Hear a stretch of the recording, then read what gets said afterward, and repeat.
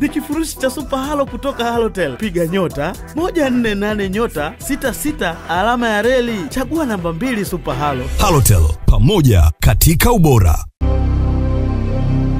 Kiama cha tabia ya baadhi ya wanaume wilayani Misungwi Mkoani Mwanza ya kuuza mavuno yote ya mazao ya chakula na biashara na kutumia fedha zote kwenye starehe, ikiwemo kuongeza wengine, kimewadia baada ya uongozi wa halmashauri hiyo kutangaza mkakati wa kufanya ukaguzi wa nyumba kwa nyumba kujua matumizi ya mavuno yao. Mkurugenzi mtendaji wa halmashauri ya wilaya ya Misungwi Eliud Mwaiteleke ameyasema hayo Juni 28 wakati akifungua warsha ya kujadili mkakati endelevu wa kutokomeza ukatili wa wanawake na watoto wilayani humo iliyoandaliwa na shirika lisilo la kiserikali la Kivulini.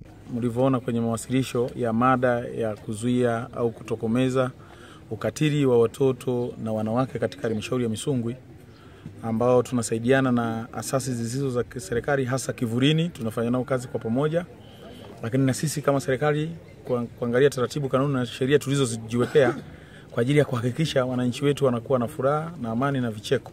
Sasa lengo la kikao hiki ni nini?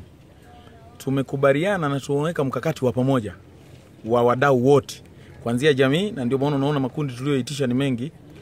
Waheshimiwa viongozi kwa maana madiwani, viongozi wa dini wa Kristo na Waislamu, mahakama, polisi, wakuu wa idara, wenye viti wa vijiji, watendaji wa kata. Sasa tuna kampeni ya wiki 8.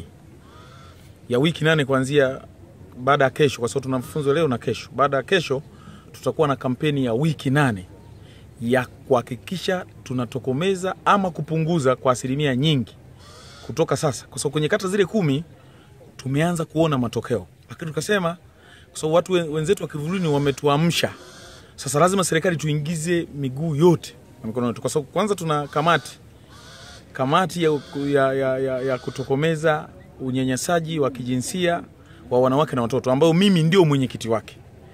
Kama mwenyekiti nikaona siwezi kukaa kimya, lazima tuchukue hatua sasa, hasa katika kipindi hiki cha mavuno.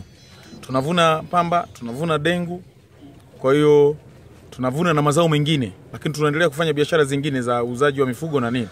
So kusema lazima tukubaliane tuweke mkakati wa pamoja wa wiki 8 kwa wilaya nzima. Tunakata 27, tuna vijiji 113, tuna vitongoji 724 ambavyo tunataka tuvifikie katika wiki 8. Mtendaji wa kata ya Koromije Elizabeth Barnabas amesema ugumu wa kushughulikia wanaume wanaotenda vitendo vya kikatili ni pale wanawake wanapokuwa na moyo wa huruma ili wasichukuliwe hatua. Kiukweli haya mambo kweli yanatokezea. Na unakuta tu kwamba ni sababu kubwa ndio mtu pengine amekosa hela ya pombe, au labda anataka siku kama siku ya magulu anataka akajionyeshe kwamba yeye ndo yeye kwenye klabu za pombe, akaonekanike kwamba yeye amelima, anabaki huko anaendeleza kunyanyasa wananchi. Hivi vitu vipo kwa hivyo. Katika masuala mengine ugumu huaga unatokezea muda mwingine kwangu. Kama tukitaka kumshughulikia sasa huyo mtu ambaye anafanya vitu kama hivyo, tuseme kama yule baba, tukitaka kumkamata unakuta sasa wale wake zao baadaye wanatufuata tena. Wakishatufuata wanaanza kuja kutulilia tena. Tunaomba mtendaji umsamee mume wangu, mimi mume wangu ninampenda sana, naogopa kutengwa na familia. Kwa hapo sasa inatuia ugumu sasa.